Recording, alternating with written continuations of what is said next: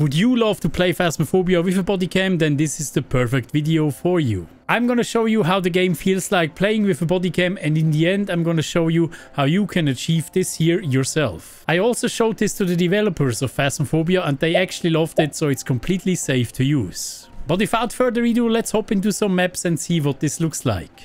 Now first of all, you should probably deactivate it in the menus because it is pretty hard to navigate. Can I select Tanglewood? Yes, yes, yes, I can. There we go. If you're getting motion sick with the fisheye effect, you can actually reduce it quite a bit if you want to. But let's go in and see what this looks like inside of Tanglewood. Actually, if you're having your flashlight out and it's dark, you don't see too much of it. So I'm gonna turn on the light to see what it actually looks like. Let's turn on the light and just have a look-see here. Oh boy, this actually looks awesome. Look at it. And it looks amazing. I feel like I'm actually having a body cam here. That is really cool. Alright, I'm gonna try to trigger hunt just to see what it looks like getting hunted with this body cam here. Do you like body cams? Alright, it doesn't like it. Is it actually a revenant? Oh, that's actually not good. Oh my goodness. It's actually also cool though. Oh my goodness. Oh! Don't get killed here. Look at it. Actually pretty cool to hide with this body cam around the kitchen counter. I like it. That is awesome. Hey there, sir. Bye, sir. You're already done. That's awesome. Alright, let's quickly check out one of the farmhouses. We are here on Bleastay right now. And it already looks pretty nice, right? Let's turn on some lights so we are actually having some visibility here. Oh, this looks pretty cool with this cam. Look at it. So I'm gonna show you more footage of some other maps and then I'm gonna show you how I actually did this.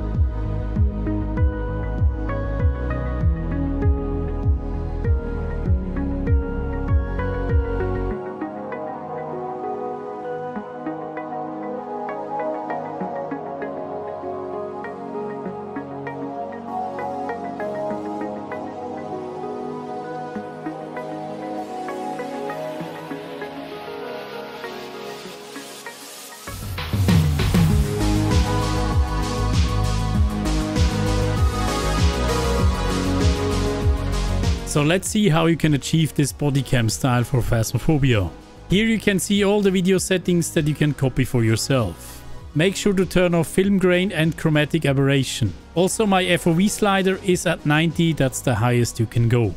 Now to get the fisheye effect you need a program that's called Reshade.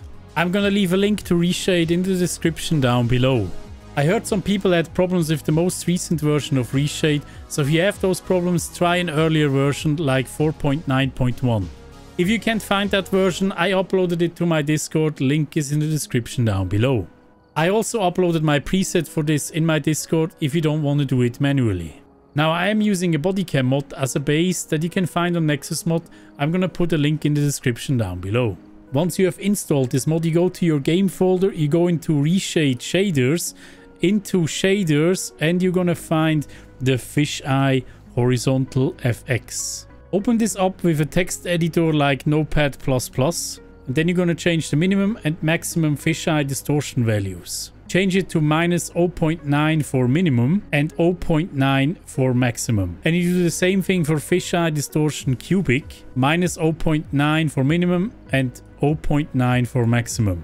This will give you more flexibility with the fisheye distortion effect. If you don't want to change this yourself, I'm gonna drop this file in my Discord as well. Once you have done that, you can change the fisheye distortion to your liking, however you want it to be. I have put the fisheye distortion to the max, which is 0.9. Make sure that you also use the fisheye zoom because you will get bogged edges all around. Just zoom in till they disappear. There we go.